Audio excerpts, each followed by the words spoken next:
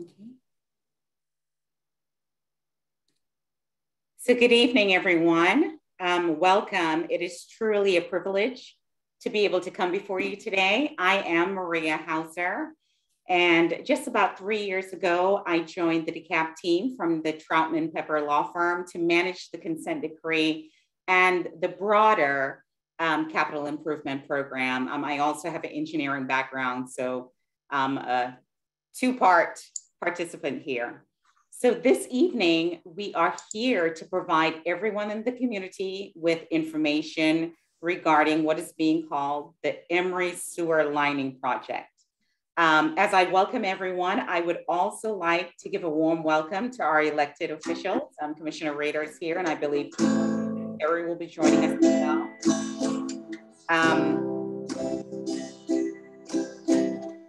And I believe I'm hearing music in the background. That's great for my intro. But this project is significant because it is one of the first projects that DeKalb County is undertaking since the entry of the modified consent decree late last year. So what do I mean by the modified consent decree? I'm not sure if too many of the community members have heard of the consent decree and even the modified consent decree. So as you will hear throughout this presentation, the water and sewer infrastructure in DeKalb County, like other cities and other counties throughout the US, has been neglected for decades. One symptom you may know of that neglect is sewer spills in the community, especially when we have wet weather, a lot of rains, stormwater gets into the system and sewer comes out. Last year in federal court, Judge Grimberg entered into an agreement between the Department of Justice, the Environmental Protection Agency, Georgia's Attorney General Office representing the Georgia Environmental Protection Division, and DeKalb County. And that agreement dictated how DeKalb County will proceed in fixing its deteriorated sewer system. That agreement is what we called the consent decree. It was originally entered in 2011. It has been modified last year, so that's what's now known as the modified consent decree.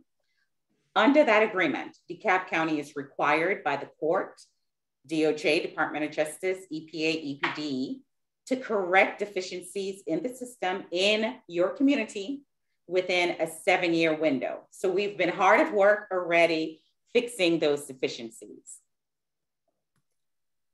Today, on the agenda, you will see we have a team of experts here to share information with you regarding this project and to answer your questions.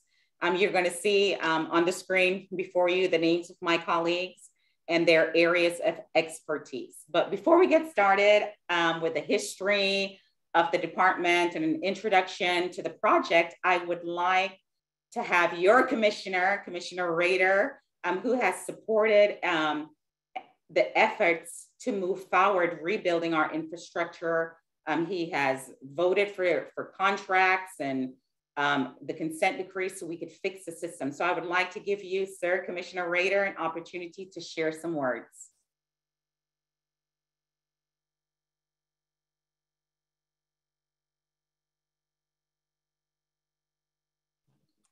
Thank you, Ms. Hauser and Mr. Hayes and your whole team. I want to thank you all for being here tonight to provide this comprehensive explanation of this particular project and give our citizens and affected stakeholders some context for the work that is about to begin.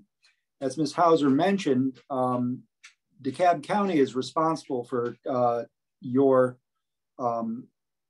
essential life-supporting infrastructure in the county, notably water and sewer, as well as sanitation infrastructure.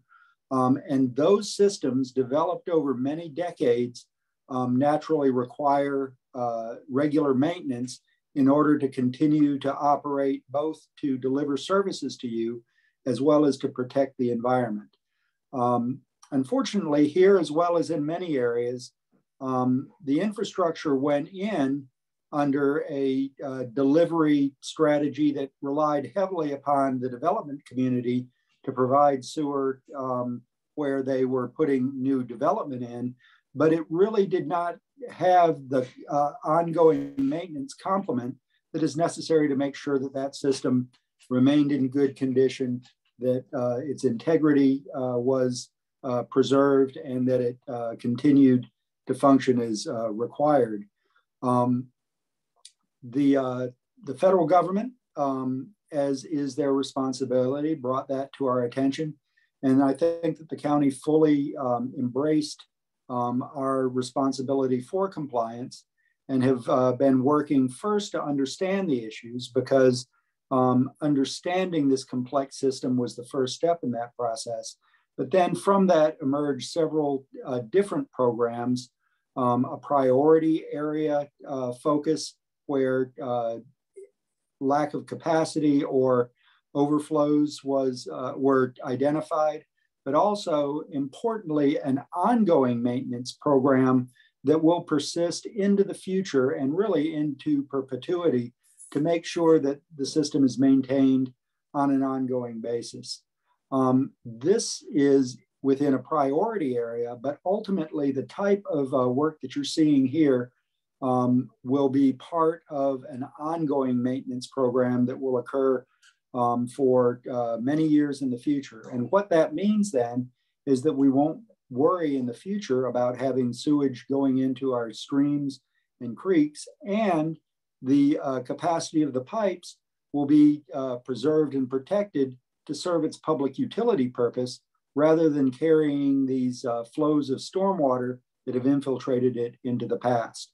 So this is essential work that needs to be done. And I'm glad to report that there are many sophisticated and very clever ways that have been identified and will be used in order to minimize disruption and to achieve those system maintenance goals. So I don't want to steal too much from the story that is about to be told, but I'll close and say that you don't make an omelet without breaking any eggs. And we realize that there may be some level of disruption associated with this project. The Watershed Department has developed some feedback mechanisms that they'll tell you about, and communication mechanisms that will keep you fully looped in terms of what's happening and when it will happen.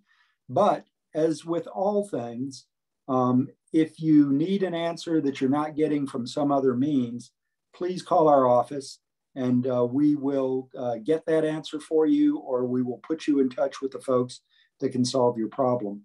And as many of you know, our office is available comprehensively off of our website at commissionerrader.com, but also the real face of our commission office is Caroline Enlow, and you can reach her at 404-371-2863, or you can obviously reach us at our email address, jrader@DeKalbCountyGA.gov. So please do reach out to us if you have any problem fully satisfying your needs. But as I think that you'll be able to see, the Watershed Department has anticipated and resourced many ways of being able to get the information that you will want about this project. And the great news is that when it's done, the sewage capacity will be sufficient, and we can rely upon our streams to be free of sewage pollution, and our quality of life to be improved by those efforts. So I will turn it back over to the team, and I will, with you, enjoy the presentation. Thank you, Commissioner Rader. Do we have any other commissioners on the Zoom call at this time? Okay. If not, we will continue with the presentation. I would like to introduce to you our Director of the Department of Watershed Management. He has been a longtime employee of DeKalb County Mr. David Hayes, Director Hayes. Good evening. Thank you, Ms. Hauser. As she mentioned, my name is David Hayes. I am the Director of the Department of Watershed Management.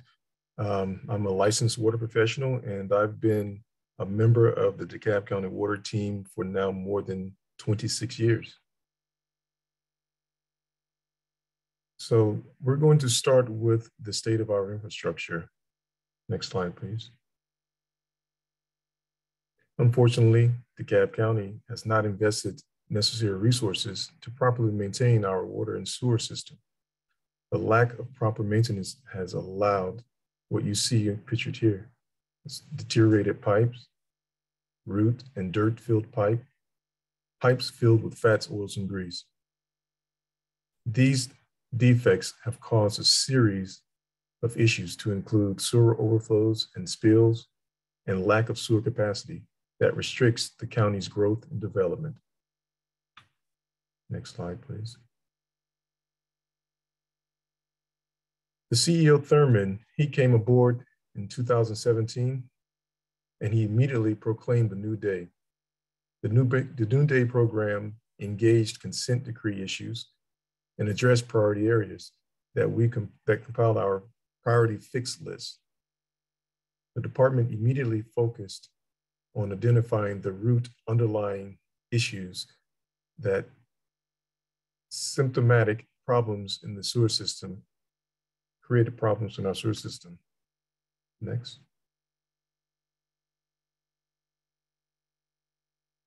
What do we do in Watershed? A brief overview. We're allowed to take in as much as 120 million gallons of water from the local river to treat for drinking. We currently average 70 million gallons per day of drinking water to the homes and businesses throughout DeKalb County. We have the ability to receive back and treat 56 million gallons per day of sewer from the homes and businesses throughout DeKalb County. All water and sewer is conveyed using DeKalb's 5,000 miles of water and sewer pipe in the grounds around and throughout the county. If extended pipe end to end, this is enough pipe to extend from Georgia to California and back. Next slide, please. Most homes and businesses are connected to the DeKalb County system with a pipe that is referred to as a lateral. On the DeKalb County side of the connection is a gravity sewer. The gravity sewer is the pipe that allows sewer to flow underground, gravity power, to the wastewater plant for treatment. Older laterals that connect the residents and businesses to DeKalb County may be cracked, broken, they may have missing caps, illicit rain gutter connections, root intrusion, fats, oils, and grease buildup, or they may be just damaged from contractors and construction. These issues allow unwanted rainwater to enter into the sewer system, thereby taking up much of the needed capacity. It also allows blockages that prevent the flow of sewer. These blockages and capacity issues are some of the things that this project is going to address and correct. Next slide, please. Again, why is the county replacing and repairing these sewer lines? The engineering department is leading the effort to repair and replace the county's aging infrastructure. These repairs will reduce overflows and improve customer service that will yield an upgraded system that will allow future development and growth for DeKalb. Next slide, please. We have dedicated a full team to this project to include every needed resource from Watershed and all other DeKalb County departments, and several industry-leading engineering and construction firms who will all be led by Watershed's own engineering department. This will allow a timely, safe, and successful project. I'm now going to turn it over to our Assistant Director of Compliance, Mr. Brent Zern. Thank you. Pardon me. Thanks, Mr. Hayes. Appreciate that. Hello, everybody. My name is Brent Zern. I'm the Assistant Director over Compliance and Consent Decree Programs for Watershed. Just a real quick shout out to all of my old Emory friends. I see several of you on here tonight, so I'm glad you and everybody could hop on. So what does the assessment mean for this project? Well, it means that I manage all of the really talented and dedicated professionals who are the first, but certainly not only, line of defense in protecting the county's environmental interests, your property, and arguably most importantly, our tax dollars. And that effort is otherwise known as the assessment. We need to understand where the pinch points are in the system. That is the first step in assessing and figuring out how to address the areas of concern. Next slide, please.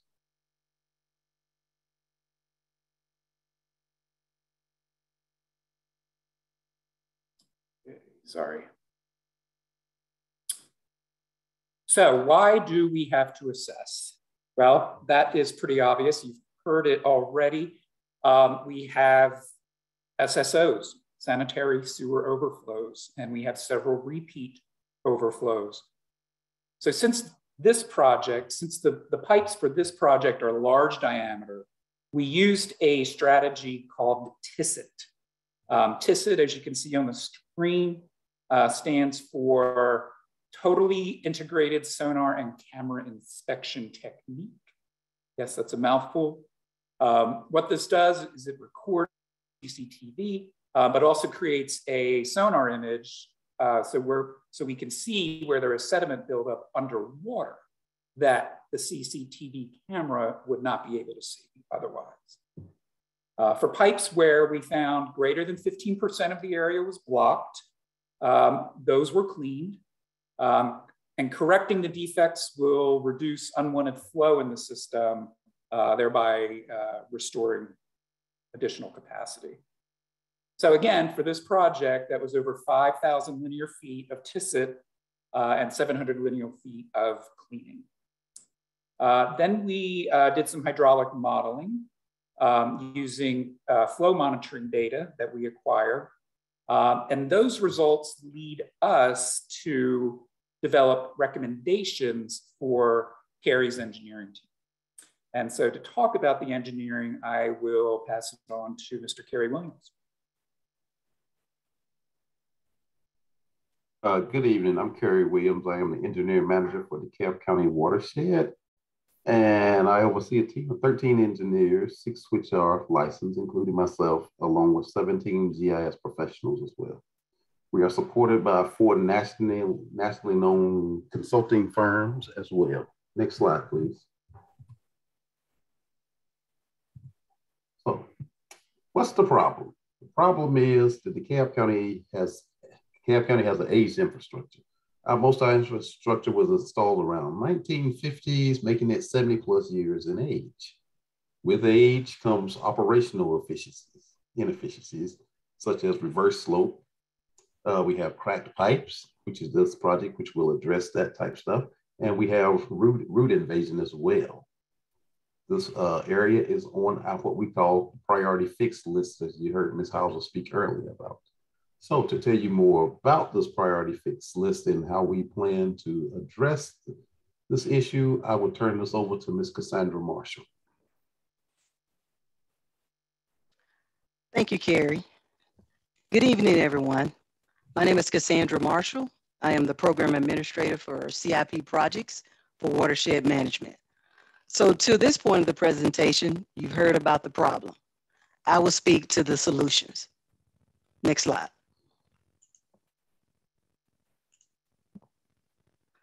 What does CIP stand for? Well, CIP, or a capital improvement project, is a project that helps maintain or improve an asset. It can either be new construction, an expansion, renovation, or replacement of an existing infrastructure. In early 2021, the Board of Commissioners approved a new 10-year CIP plan for $2.4 billion for projects to be completed from 2021 to 2030. I want to say on behalf of Watershed Management, the department is grateful to Commissioner Rader, who is partly responsible for approval of the CIP plan. Thank you, Commissioner Rader. The Emory Sewer Line Improvement Project is a $5.3 million project that is included within that plan. My team, the CIP team, is responsible for getting the CIP work done. My team includes 4 DWM construction managers and 12 licensed inspectors. Later in the presentation, you will also hear from the DWM construction project manager for this project, Mr. Bacchus Jackson, who is a NACE Level 2 certified inspector and a certified safety manager. Along with in-house staff, we are also supported by consulting firms who help assist the county with construction management and inspection services. Our primary message to the community is we are here to help. We want to reduce spills, eliminate emergency repairs, and protect the environment. And finally, after the project is completed, it will improve sustainability to the system. These improvements should last a minimum of 50+ years. Next slide. So prior to the Emory lining project, the department has done some work in the area under what we call the house to mill sewer repairs, phase 1. In this phase, the following repairs were completed. We've lined roughly 4,700 linear feet of 24-inch and 48-inch parallel sewers shown in the map to the right in red. We've done 1 point repair and 1 manhole rehabilitation where we've raised the manhole to grade to prevent I&I into the system. Next, you will hear from the construction project manager, Mr. Bacchus Jackson. Thank you, Ms. Cassandra Marshall. Good evening, everyone, and thank you all for joining tonight.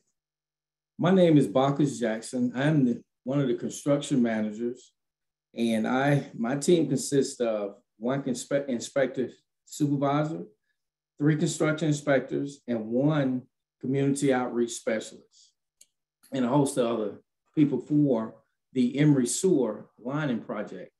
This evening, I will be providing you with the scope overview for this project. Slide. My team and I are the boots on the ground and the first line of contact for the project. From the first day of commencement, my team will be on site to ensure that construction activities, which includes 1, clearing within the permanent and temporary easements, 2, ensuring that erosion and sedimentation controls are in place, 3, ensuring that the contractor is installing the correct lining according to the contract documents, drawings, and specifications, 4, ensuring that all safety measures are in place, and last, ensuring that all trenches and voids are backfilled and secure for the day. Slide. Let's talk about the project overview. Just as Mr. Zern from our regulatory compliance explained that he deployed his team out to assess and survey over 4,000 linear feet of ductile iron pipe. This assessment was done between the month of March 2016 until December 2018. After discovering that there were problems in the system using sonar, totally integrated sonar and camera inspection technique, which we call TISIC, the county placed work orders in place to address these problems. As of December 2021, we have diligently planned our plan of attack through project preparation and community engagement. Following the community engagement, we will move into construction and eventually complete the construction process to include restoration around the end of September 2022. Slide. The project scope will include some limited easement clearing, which may include the removal of a few selected trees. The county understands that removing trees from the environment could possibly deprive the forest of the portion of its canopy. So the county will and has entered into an agreement with Emory University to replace those trees according to the university's policy. We will then set up bypass pumping. This is a process that will divert raw sewage that is downstream to flow around the selected section of piping that has been designated to be lined and discharged and diverted raw sewage into an upstream inspection chamber, otherwise known as a manhole. CIPP or other current in-place piping is the industry standard name for the lining that will be installed in approximately 5,600 linear feet of existing 48-inch ductile iron piping. This will then take place while bypass and pump is occurring. Slide. Right here, we want to look at our project map. In the last slide, we discussed bypass pumping and why we constructed. On the project, it illustrates, on the project map, it illustrates the route of travel of the bypass piping.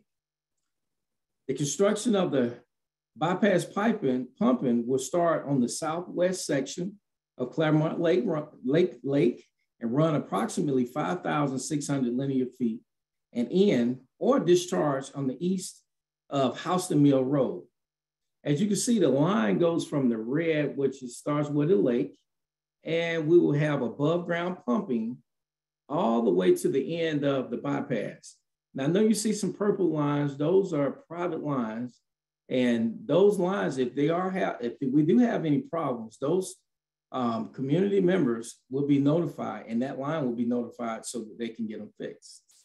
But the red line is the pumping, and the green lines, as we go, is our sewer section, which we're going to be doing our CIPP problem. Once again, this will allow my team to line the adjacent pipe section, which is the green line. Slide.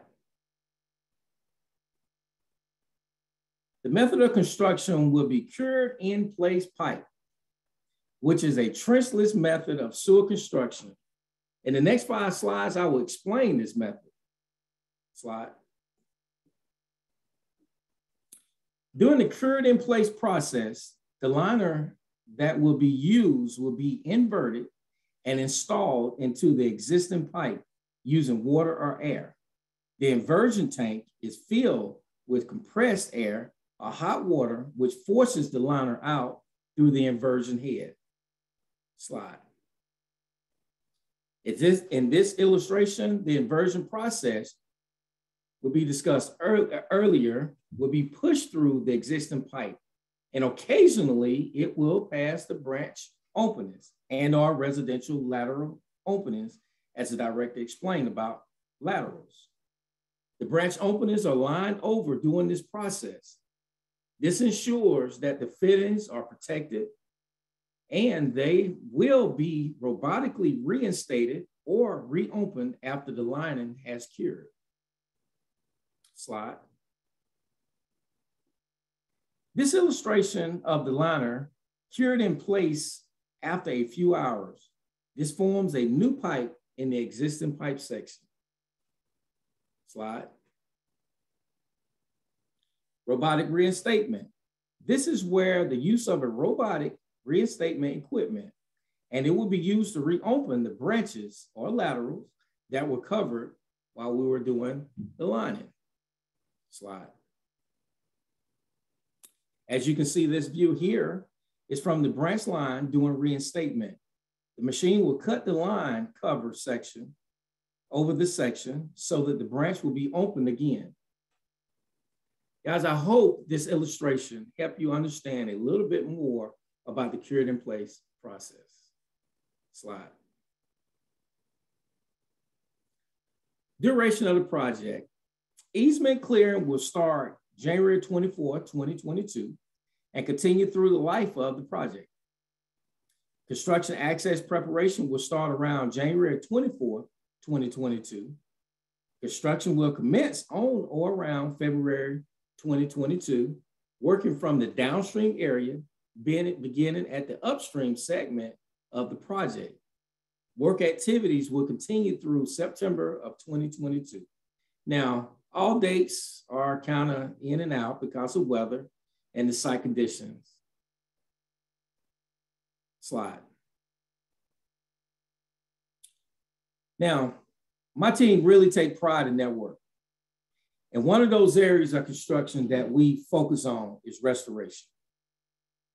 We are best in class when it comes to restoring those areas where construction may have taken place. We have reached out to property owners whose property will directly be impacted by construction activities and have reached an agreement on restoration. Overall, the construction team will ensure that the project is completed and the property properly restored.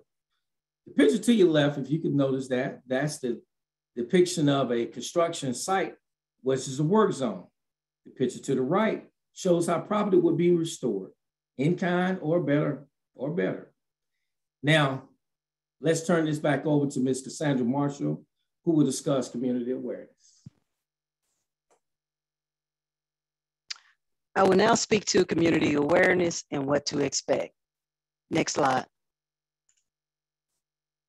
So what to expect? Unfortunately, what comes with construction are inconveniences in which we plan to try to minimize. What you're going to see is a lot of construction traffic, foot and vehicles. There will be construction workers, county employees, and contracted consultants throughout your community. What also comes with this is the parking issue. They will be parked alongside the streets in your neighborhoods and sometime along the work zone. There will be material and equipment deliveries by means of large tractor trailers. The crews and flaggers will guide these large vehicles in and out of the neighborhood. And as an FYI, all county contractors and county employees will have an identification badge. The site will be somewhat noisy. Bypass pumps will generate noise. This photo is an actual setup of bypass pumps. And since this is a lining project of the existing pipe, bypass pumps will run 24 hours a day, 7 days a week, until a segment is rehabbed and put back into service. Our typical work hours will be from 7 a.m. to 7 p.m. And it's also important to know the curing process for large diameter pipe can take up to 2 days. There will be a worker on site 24/7 until the curing process is complete. There's the potential of having silt on the street, but as an erosion control measure, the contractor will first install a construction entrance and exit prior to starting activities. This will reduce tracking of mud on the streets, but not fully eliminate the issue. If mud is tracked on the street, the contractor will be responsible for keeping the streets clean and swept daily. Lastly, there will be clear delineation of the work zone. This is usually just done by installing silt fence along the temporary or permanent easement and along ingress-egress areas. Next slide. Also, the community will be prevented from accessing portion of the Low Water Estates trailhead for the duration of the construction. There will be certain areas of the trail that will have detours and remain closed through the duration of the construction. However, there will be clear signage directing the public of any detours or closure, such as the signs shown to the right. Next, you will hear from Ms. Alicia Penny, who is the Public Relations Manager. Thank you, Ms. Marshall. Good evening, everyone. My name is Alicia Penny, and I am the Public Relations Manager responsible for communications and outreach for the department. Tonight, I will share with you the methods DWM will utilize to communicate with you about this project. But before I do that, I want to briefly recap what has occurred so far within the community.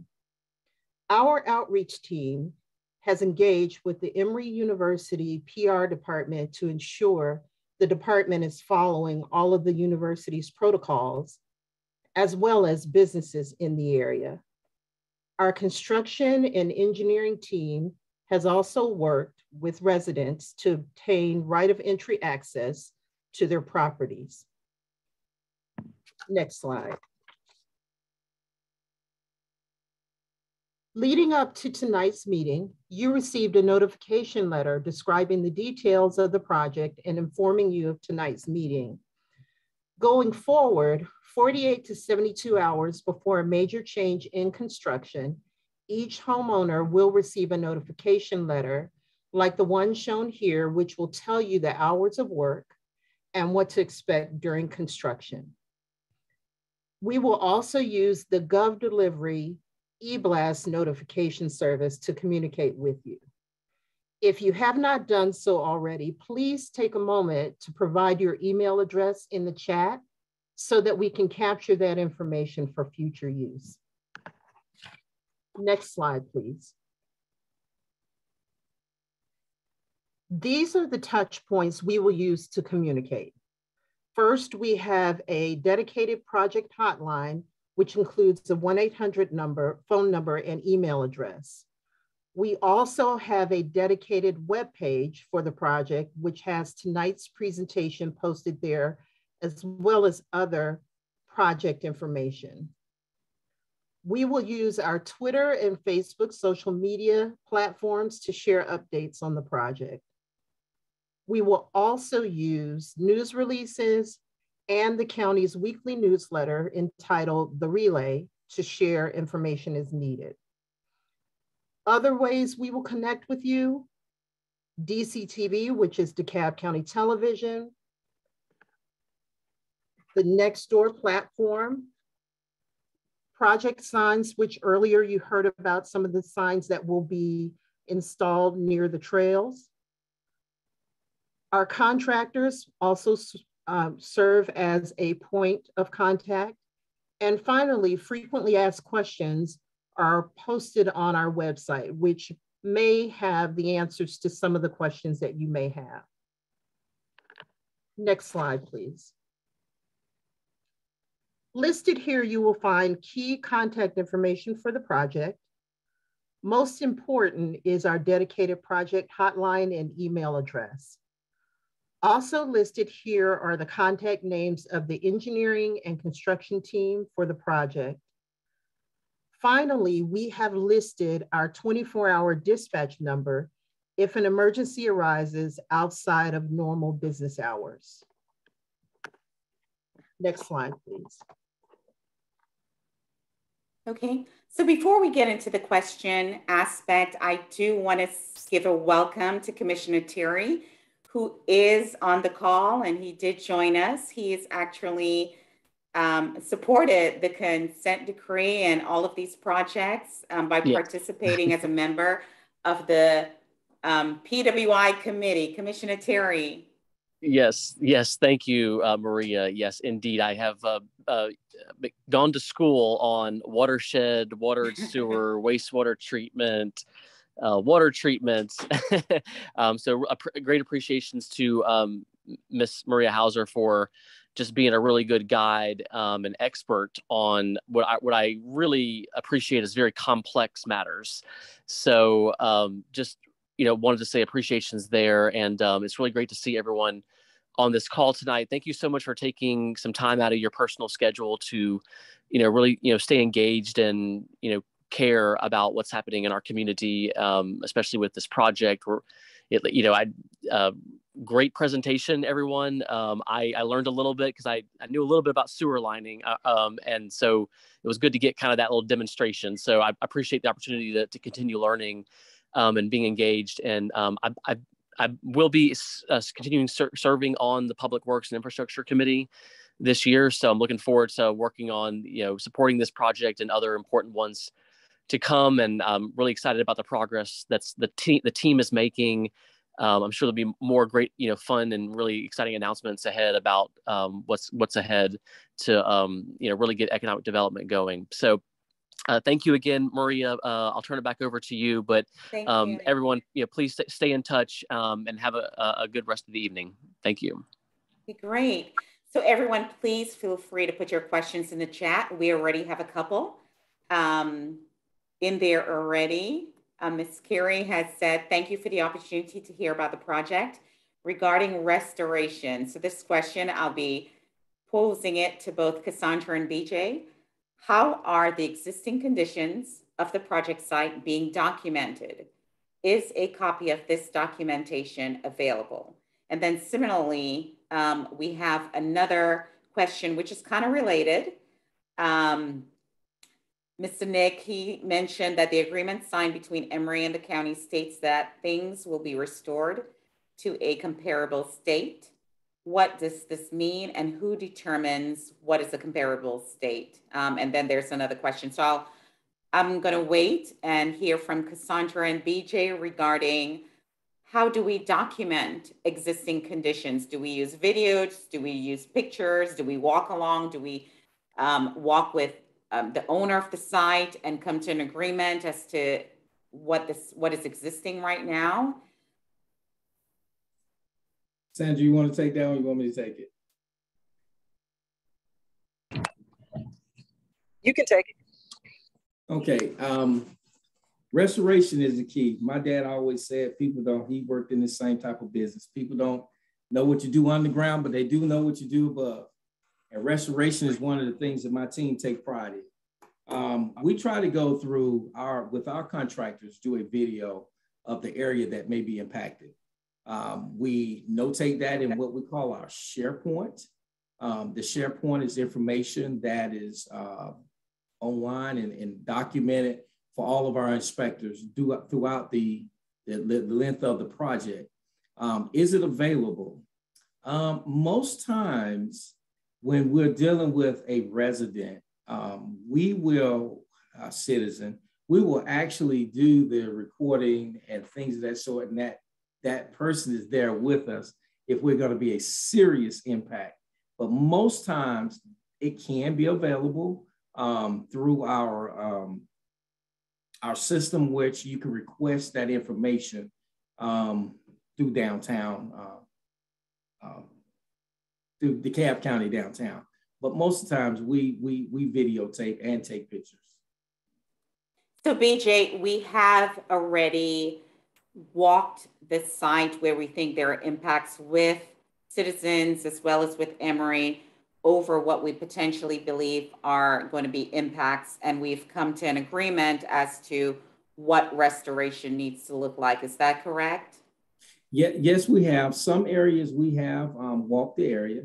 Some of the trees we have identified that we're going to be removing. I'm one of those environmental people, and I don't like removing too many trees if we don't have to. But we have entered into a canopy program, and we're going to follow that to the letter. I have a team of experts online right now that will that knows exactly what trees to remove and what trees we're not going to remove. And if we do have to remove a tree, we're going to follow the university's policy. So we have that documented with the university. Yes, okay. Yes, ma'am. So it's documented with the university as well. So they have a copy of it? Yes, ma'am. They do. Okay, so the university has a copy of it. We have a copy. We don't think we're going to impact any other properties along the line? No, ma'am. Okay. Basically, so, the land. Yes, I'm sorry. Okay, so just the Emory property. Is that correct, yes. BJ? Yes, yes, ma'am. All right. I hope that answers the question. Ms. Carey and Mr. Nick, is that fine? So we can move on to Nick's second question. So the second question was, how will the closure of trails impact research, coursework, access to the preserve? So I'm assuming, Mr. Nick, that as part of coursework or ongoing, you need access to the trails. Is that, I believe that's correct.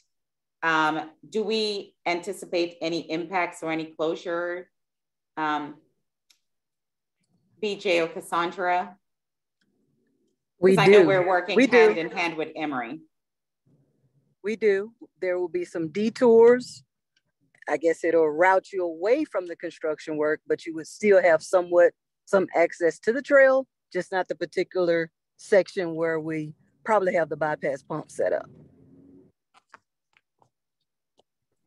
And Emory has already been notified of that, and I hope they're also communicating if that impacts any coursework or any research where access is needed.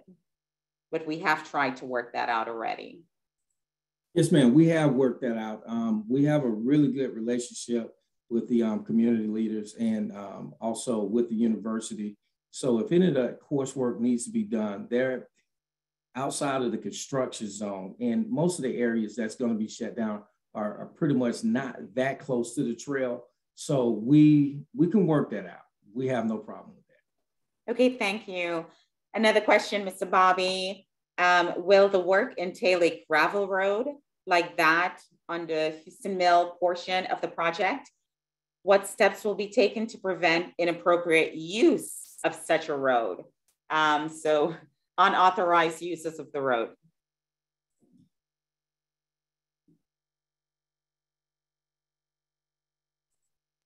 The gravel roads that we'll be planning on setting up are what they call entry points to a lay down area.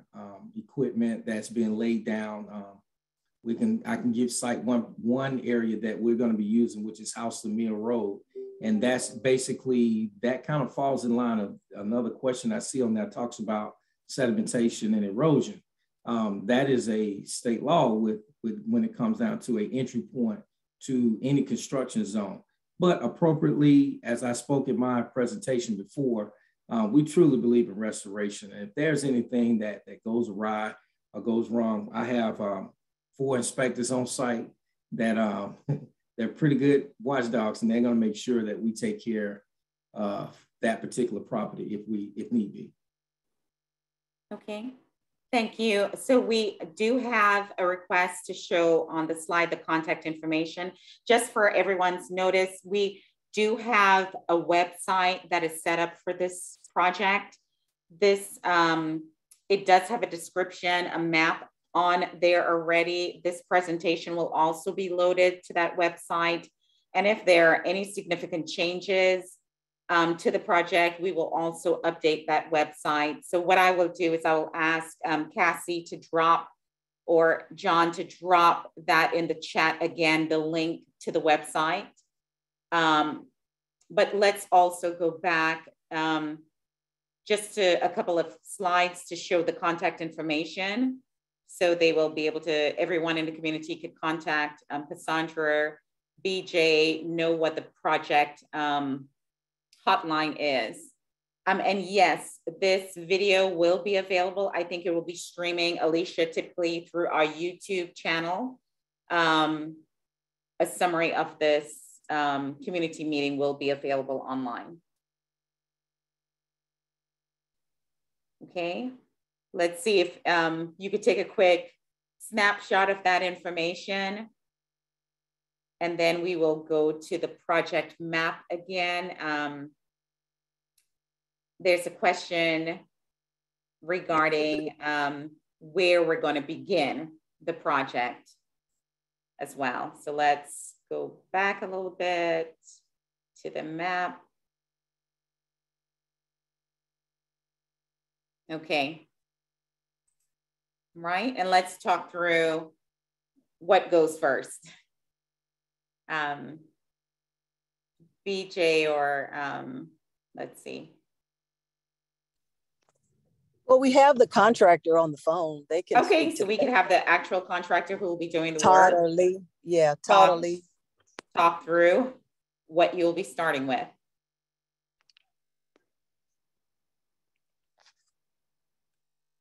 Todd or Lee, aren't you on the phone?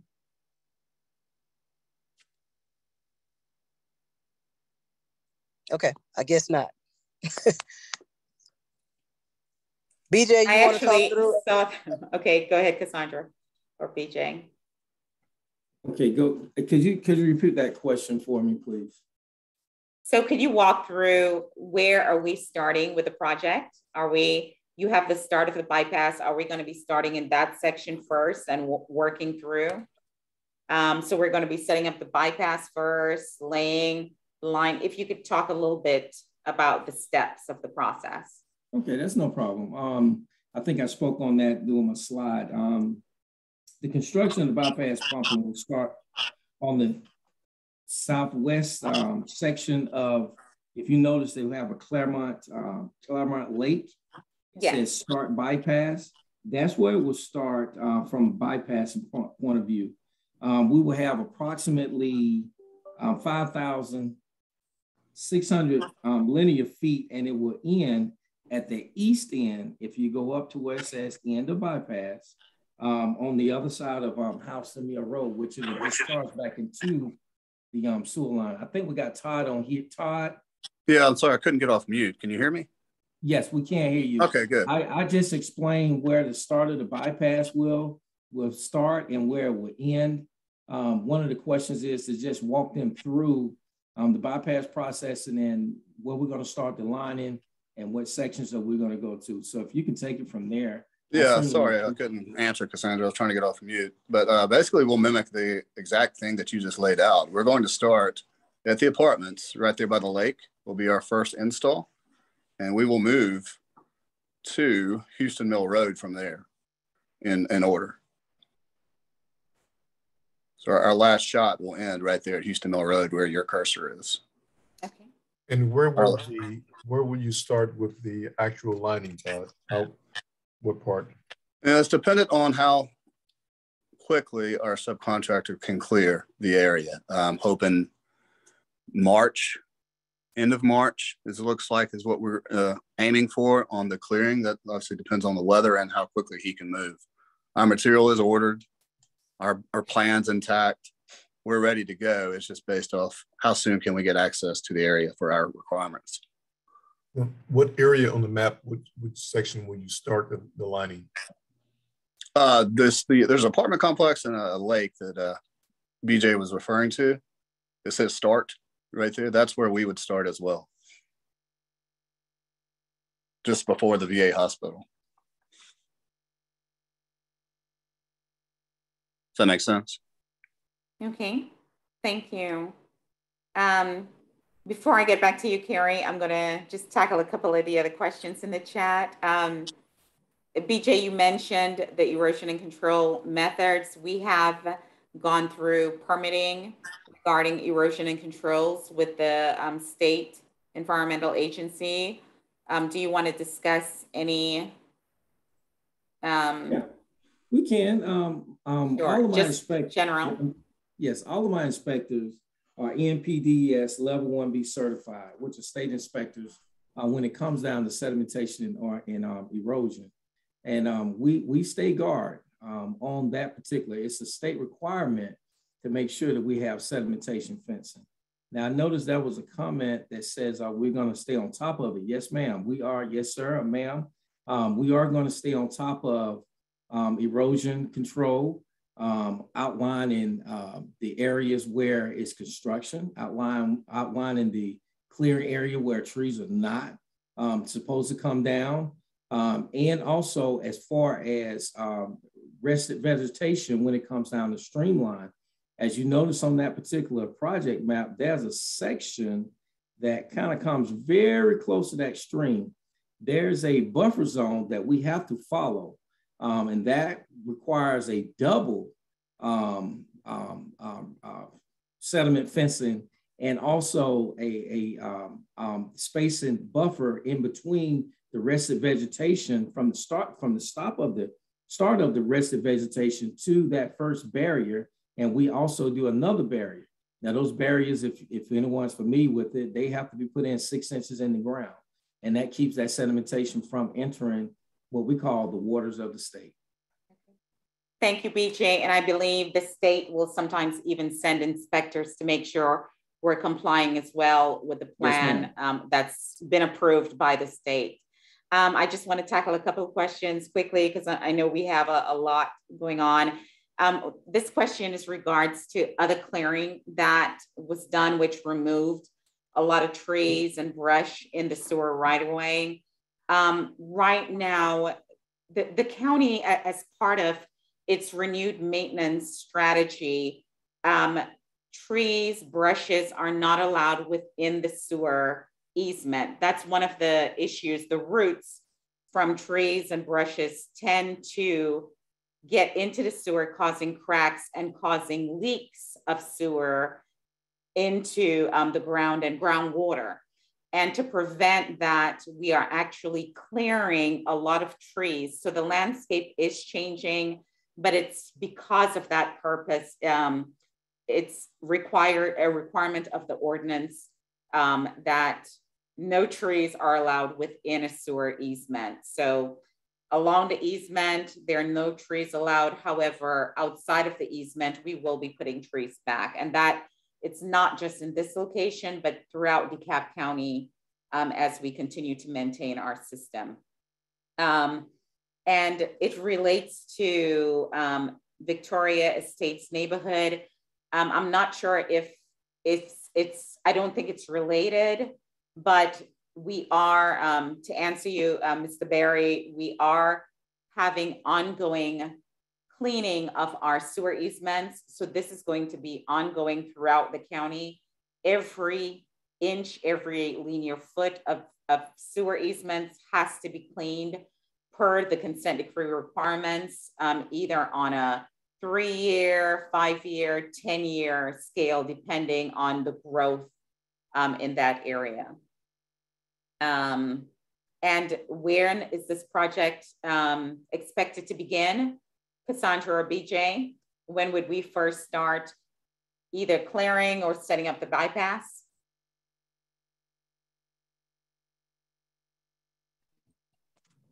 January 24th. January 24th. Thank you, Cassandra. How many trees will be removed? I believe that's documented in the Emory place. So BJ, do you know it offhand? Yes, it's, I'm sorry. I couldn't get it off of mute for some reason. We're looking at somewhere around 60 or so, but we're going to try to, that's kind of a little bit more than what we've seen out there. But that's a very round number. And you say, can they get the document? Is that? Well, and I know we could always have the open records, but I think there is a, there's a tree replacement plan as well. As I mentioned before, per ordinance, and to protect the sewer lines, we cannot have trees within a sewer easement. It just, the roots get into the sewers, causing cracks, and it's even a worse environmental issue when you have raw sewage spilling into the ground and getting into the groundwater. Plans in place for fluid or discharge spills. Per the consent decree, we actually have a codified plan in the consent decree that we have to abide by. It's called the SERP, and that plan is actually available to the public via our Department of Watershed Management consent decree website. And I don't know if someone could drop a link to that in the chat, that will be great as well. Impacts to the walks along the creek. Would there be impacts while we're doing the work and trying to get the neglected sewer system corrected?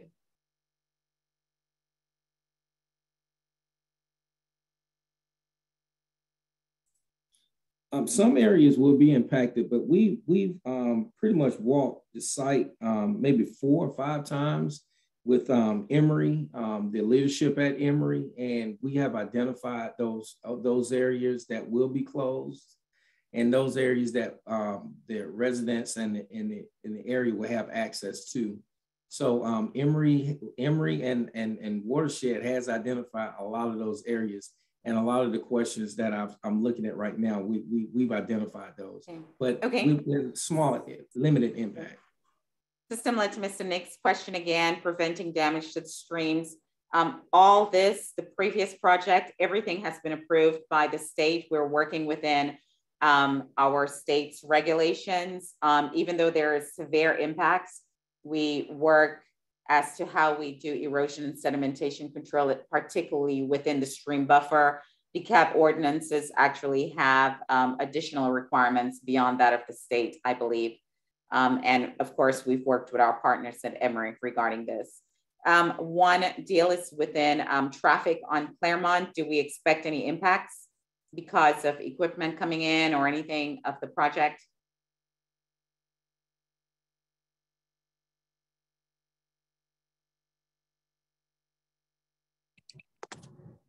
Todd, can you answer that? Ask one more time. I wasn't clear on what you're asking. Traffic, are there any traffic impacts anywhere? The traffic impacts will be at the apartment complex where the bypass is starting and where we're beginning our project. And that mainly be some lane closures around the apartment complex as we are installing.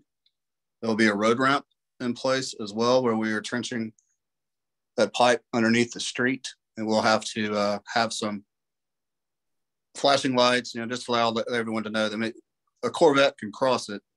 Anyone can cross it, but they just need to know that it's there. So we just need to allow people to know that. There are also traffic control that will be needed when we are delivering our material on tractor trailers right there at Emory. Excuse me, right there at the VA hospital. There'll be some steps taken there, the precautions there in order to have that large truck go into that parking lot of the VA hospital. And we'll also have one of our installs will be coming off of Houston Mill Road, our last shot, which is a very busy road, as we know. But that will be a smaller truck, but we will need traffic control for the Houston Mill Road for that last install. Thank you, Todd. Question regarding historical and architectural consultants. Because we're dealing with existing sewer lines that are there and we are going to be working underground, it's not really impacting any structures that are there. This is to fix the existing sewer lines that are there. So no impact to any historical or architectural impacts anticipated. Phase 1 fabric erosion controls are still there. Do we have final, I guess, seeding, or what do we call it? Final settlement? What is the language? We cannot remove erosion controls until there is final stabilization. And that is all dependent on the growth to control any runoff in that area. So that is still there. Any other comments regarding that? BJ, you want to add? Well, I mean, you're absolutely correct. With the vegetation, we have to let it grow back. And once it's grown back in that particular area, then we will remove it. So we are following up on any sedimentation fences that we have up. I noticed that there was a question about using a different type of sedimentation fence. No, they're not there to be permanent. We pull those up and the contractor actually takes them away. So we just have to wait till the stabilization is in effect. We have grass seeds put down if we need it be, or the rest of vegetation has grown back into the buffer zone. So yeah, we will pull those up. Yeah, and I think the state will sometimes come by to see if they agree that there has been, it's sufficient to remove erosion and sedimentation. Ms. Carey, I think this is your question regarding clarifying how do we get documentation. All project records are available via open records request on the Department of Watershed Management site. Because we are working with Emory as a partner on this project, they also have a copy of this documentation since they're managing the site. And as BJ mentioned, I think he already discussed the amount of trees that will be removed. And the replacement plan is already there and documented with Emory. So just as we do with other projects, a simple open records request will be able to get you that information. And that link is on the DWM website. If you do it, just a search for open records and Department of Watershed Management, you should be able to get the link. There's already a laydown yard with a bypass pump. And as we mentioned, work is not starting until the 24th of January. So we're just getting the project ready to go at this time. There's a question specifically about to prevent the inappropriate use of the gravel road. Would there be any barriers put into place at the end of the day? Even though they're to monitor bypass pumping, we will have someone on site. Are we going to have someone on site 24/7? Can someone clarify that? Well, let me repeat what the CIPP, which is cured in place piping. With our cured in place piping, majority of the time, we're going to have someone out there, at least 1 or 2 people out there 24 hours a day. And I will let Todd speak on as far as the gravel roads. Todd, could you speak on that? On the barriers to protect? Yeah, barriers, gravel roads, entry points into the sections that we're going to start curing in place. We had no plans to install barriers unless it's an area with, it's on a cliff for safety reasons. But we have no plans to do that yet. Is the way that we have built the job. And but again, is the site is going to be monitored 24/7? because of the bypass pumping. So when the bypass is pumping, 100%, we have to have line watch out there in case the unforeseen spill could occur or a pump go down. Right. So yes, that when we are lining, of course, because our crew is going to be out there nonstop 24/7. And also when the bypass is pumping on, then yes, we'll have someone with our bypass side out there watching the line 24/7. And they walk the line up and down. That's their job. It's not a fun job, but that's their job. They walk it 24/7. Right, to check. And going back to, I'm sorry, I think BJ, I don't know if you said earlier that we would start the bypass at the apartment complex. That's where it does start, but the actual construction of it will start at the laydown yard off of Houston Mill, and we will work as far as fusing the pipe down to the VA hospital and the apartment complex off of Claremont Road. I just wanted to clarify that in case if we start constructing and we tell you one thing and we're actually starting on Houston Mill. So we will start at the laydown yard as far as the construction of the bypass. Okay. Thanks for clarifying that. Right now, there are some questions regarding the use of the netting for erosion sedimentation controls and associated BMPs. Right now, we are following the state guidelines for BMPs and what are acceptable uses. I know there is concern about whether it's degradable, et cetera. We have not gotten into that. We are just following state standards for the project at this time and the corresponding BMPs in there, which does protect the waters of the US and the waters of the state. And the approvals we've gotten from the state can be available from the state, from their open records department, or from the Department of Watershed Management at DeKalb County regarding the permits and what's included in that, the BMPs. And is there a plan to maintain sewer easements? Yes, in the consent decree, the one program in the consent decree called the Maintenance Management Plan does outline how often we need to clear sewers, and there are additional contracts that are in place to maintain sewer easements being cleared and preventing overload. Their second question is a trail planned along the creek? One thing, it's different. The county has existing rights via an easement for the sewer line and the maintenance of the sewer line. When we start getting into having trails on top of the sewer lines, and I know both Commissioner Terry has asked about this and Commissioner Rader has as well, incorporating a trail network. However, our legal team got involved and said that is not allowed under our existing easements. In other words, if you want to expand the usage to include a trail on a sewer easement, it will require going back and getting additional easement permissions legally by property owners to add in a trail. And then there will be additional costs associated with that, not which has to be segregated from costs associated with the water and sewer enterprise. It's funded differently under the county's coffers, so it has to be maintained separately as well. It's really a great idea.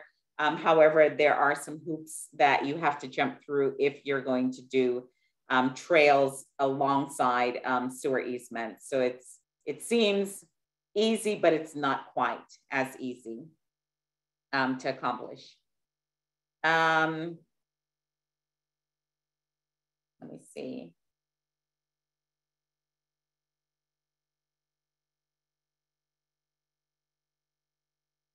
And I think Ms. Carey, similarly, the buffer, anything, if we have any buffer variance, it will be similarly the open records between the state or even with the county, because we have that documentation as well.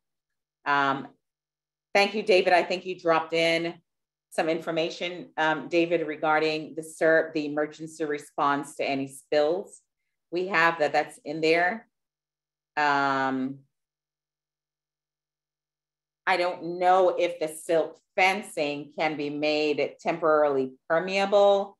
I don't know if the state will be open to that, if that's an acceptable BMP. Does anyone know if that's even acceptable by state standards to have that as a BMP? Unfortunately, no, that would defeat the purpose of the silt. Okay. So it has to be impermeable to prevent any silt from damaging the waters. We want to keep everything out. Yeah, I don't think that's so Nick, I don't think that's an acceptable BMP, and we have to follow the state regs. Carrie, yes, Emory, as BJ mentioned, does have a copy of it. I think we had to get signatures, didn't we, Cassandra or BJ, by Emory? Yes. Yes, so they've signed, we've signed our piece, so it's fully documented. And thank you, Ed, for putting that information in there. Would the gravel roads be permanent? There's a question, and it's answered no in there. And anything that's related to the project, the state has evaluated the project. So any concerns regarding endangered species or any other concerns with the streams, et cetera, has been taken into account before the state granted the county the permit.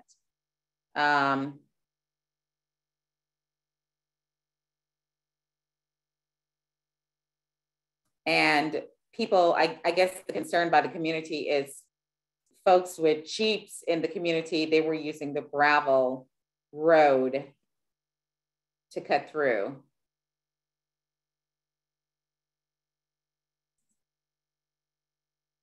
Was they referring to phase one? Yeah, phase one, that apparently people were using the gravel. I mean, I don't think it's a big deal to put, you know, a barrier if we need to. I'm talking about DWM, not the contractor, to just put something there.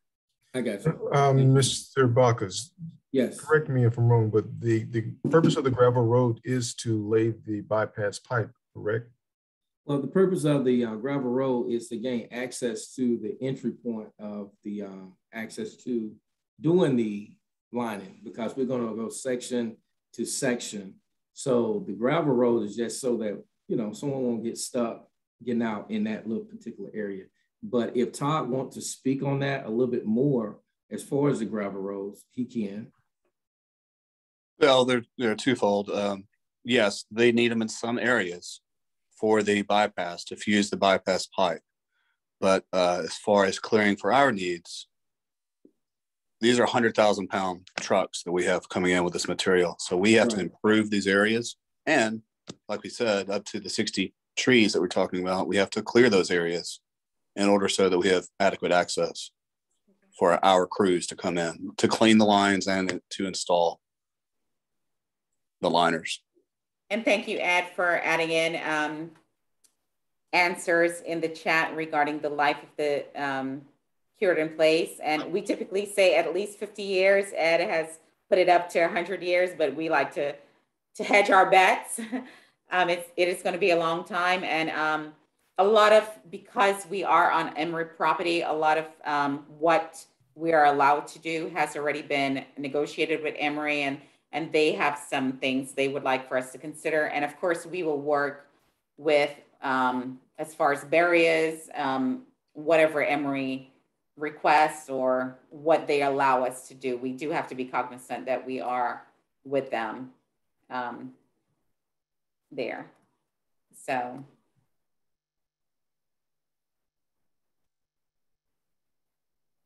As far as the silt fencing, as we mentioned before, we have to wait until there's stabilization. So we cannot provide a timing as to when it will be removed. It all depends on when vegetation will grow back in that area, and that is dependent on weather and other factors. And we can't remove the silt fencing on that until there's stabilization. Does that answer the questions there? So once we, and I think would it be removed piece by piece? We hope, you know, it will be in full sections, so it would not be someone coming back out there like every day or every week. But it will be once the entire area for the project is stabilized, then it would be removed. And sometimes we do have to get permissions from the state inspector that yes, you can remove the BMPs that are in place right now. Is that it? Carrie, did you have an additional question? Let me see. I did. Thank you, Maria, for the opportunity to ask. I wanted to follow up one more time on the question about documentation of existing conditions. I've seen what I believe is a copy of the contract that Emory signed, and I've checked in with the person I believe is the project manager, and they don't know of a document that shows the conditions on the site. So I'm hoping that you could, that somebody might know who at Emory I should direct that question to, if you can confirm somebody has seen that documentation. So I think in the chat, Ed, you've put in that David Payne is the VP at Emory, who is our point of contact. My understanding is that there is not documentation that shows the entire site, the existing conditions, aside from 2 pictures, which obviously on a project of this size can't capture much. Is there additional documentation of existing conditions besides those 2 pictures? There is, and we would actually, BJ, are you all doing video as well? We will be doing some video. However, some of the areas, as we go through section to section, Ms. Carey, we will, before we affect or impact that area, we will come back and do another video. The contractor, we've explained to them that we need to make sure we have those conditions down.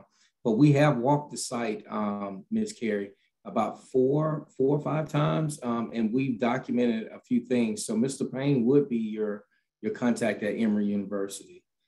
We do have some pictures, we do have some video, but most of them are pictures. I mean, are pictures, not video. Okay, so he is the person at Emory who is managing the project for Emory. Yes, and how the restoration will take place. Okay, so I think Ms. Carey, David Payne will be an excellent contact for you. Yeah, David Payne right here. I don't think I have what you're referring to. So I have not seen any videos for sure. So maybe we can follow up, Mr. BJ, after this, because I'd love to get copies of all that. David, this is Ed. We can provide, you know, any pictures we took to and any copy of video that's done.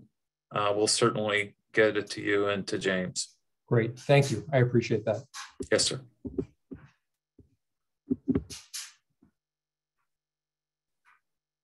Are there any other questions regarding the project before we close out the chat and the meeting?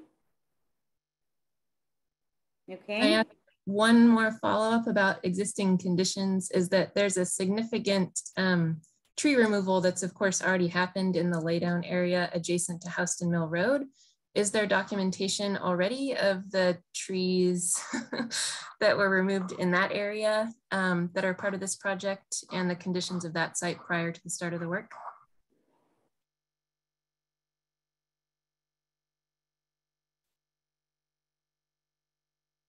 Gary, this is Ed. I have a listing of all the trees, both ones removed and ones that will be removed, as we've talked about during our walkthrough. With the rest of your committee and James. I couldn't speak to the documentation of the area prior to the few trees that were removed in the laydown area. Todd might be able to speak more to that.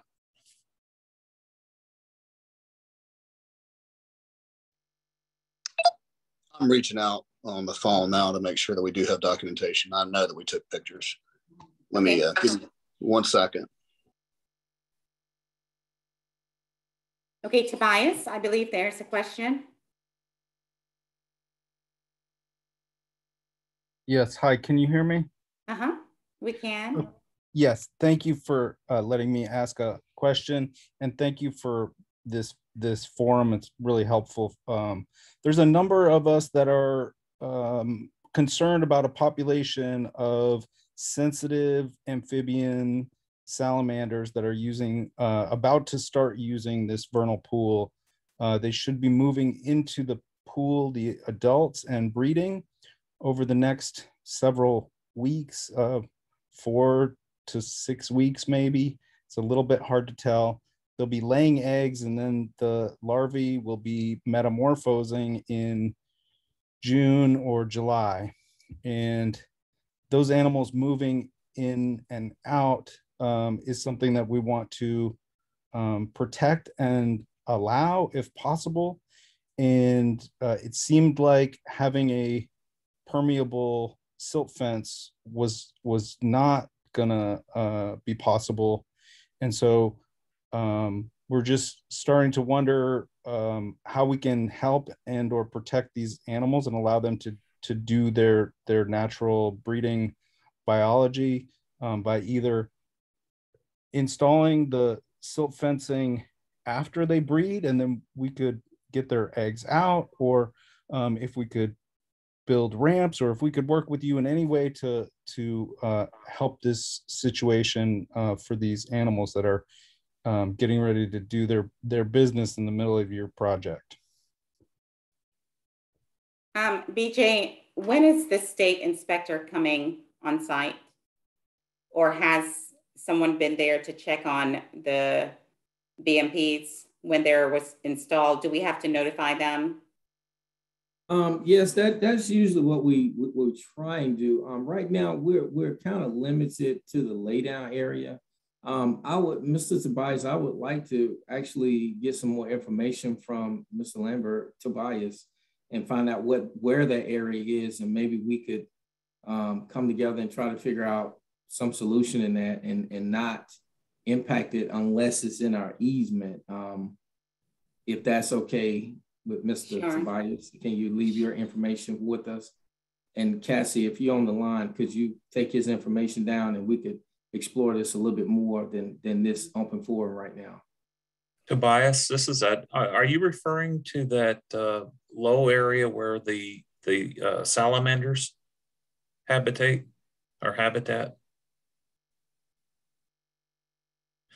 When Yes. we walked that property with the environmental committee, we are putting a double row of silt fence, and we understand the complexities, but we did walk through that and laid out how the contractor was going to try to protect that area and not have any activity in that area.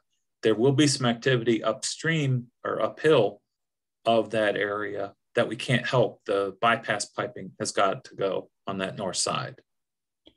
Right. We really appreciate that you guys have the long-term interest of the landscape in mind. Unfortunately, the adult animals live in the forests, uplands, and they migrate down to the pool.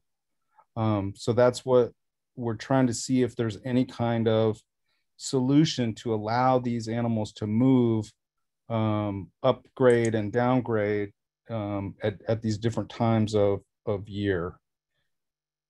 I think BJ, you and Danny and we might need to take that offline to talk about that, because we have to stay within the guidance of the erosion control.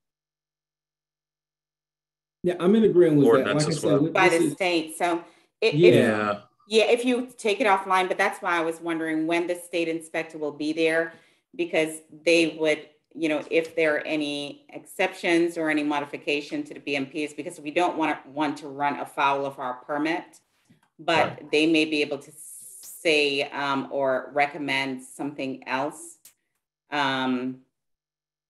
Which is correct.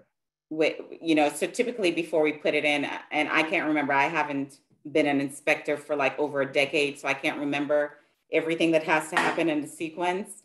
But normally we do notifications to the state at some time. So Thank you, BJ and Cassie, for taking it offline with Mr. Tobias there. And we'll see if there's anything possible to be done. Okay. We're getting to the 8 o'clock hour. So I wanted to start wrapping up and to emphasizing again. Miss Howard, I'm sorry about it. I have a contact with Danny Mathis number. It's incorrect, and I wanted to really give that number out. He's my inspector, supervisor. Is that okay for me to put that in that chat or? Yeah, sure. For Danny, you can put it in the chat so we can have it there. All right, thank you. So we'll be updating the project information and of course, all the permits that have been gotten. I know there's a lot of discussion over erosion and sedimentation control, what we're required to do by the state and of course our ordinance and what's in the buffer, outside of the buffer, et cetera, if that's at all applicable. We hope that everything has been thought of. We really appreciate the engagement by our partners at Emory, the amount of time they've taken to walk this project with us and just to realize the criticality of just not having sewage or wastewater leaking into our grounds and into the groundwater potentially, and to rectifying that situation as we continue to develop together as a county. So we are really excited. A lot of the projects that we're doing right now as a part of the master plan, we do plan to have everything intact for another, is it 50 years on the master plan? Somebody help me. I think it's the master plan. Thank you, David. Whenever we rehab, we are looking out into a 50-year window into the future, which will, we're planning for the prosperity of not just the community, but also of the environment, because both of them go hand in hand. With that, I just wanted to see if Director Hayes has any closing comments, or Commissioner Terry or Commissioner Rader.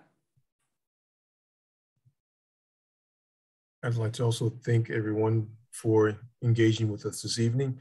There were very good questions. We appreciate your concerns, and I want you to know that we take your concerns very heavily, and we will definitely give it great attention. Have a great evening. And I also want to thank everyone for attending tonight. Clearly, this project has received an awful lot of thought and planning, but it will likewise benefit from your continued input. And we look forward to the opportunity to help to bridge any gaps and to ensure a high level of both quality as well as satisfaction from the public while we meet our obligations under the consent decree and continue to serve your infrastructure needs. Thank you, Commissioner Rader, and Commissioner Terry, you have the final word. Great, thank you so much. Great being with everyone this evening. Great questions here at the end. Really appreciate the focus on environmentalism and ecological resilience and supporting those ecosystems. So great job, team from DeKalb Watershed Department. Really appreciate all the hard work and just keep up the good work, and we'll look forward to updates as we move along the project. Thank you, everyone. Have a good evening. Ms. Hauser, this is John James. Can we please ask everyone who's in attendance to leave their email addresses in the chat so that we can keep them? Yes, and I think a lot of people place their email address earlier on around the 7 o'clock time frame. So we have those, I believe, Cassie, but if you haven't, please do so we could add you to our communications network. Thank you so much, everyone, and bye-bye. Nice job, y'all. Thank you so much. Thank you, Ms. Lewis. Bye-bye. Bye-bye.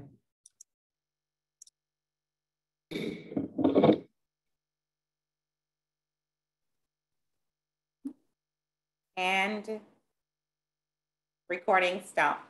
Yes, ma'am. I'm going to end recording. Thank you. All right.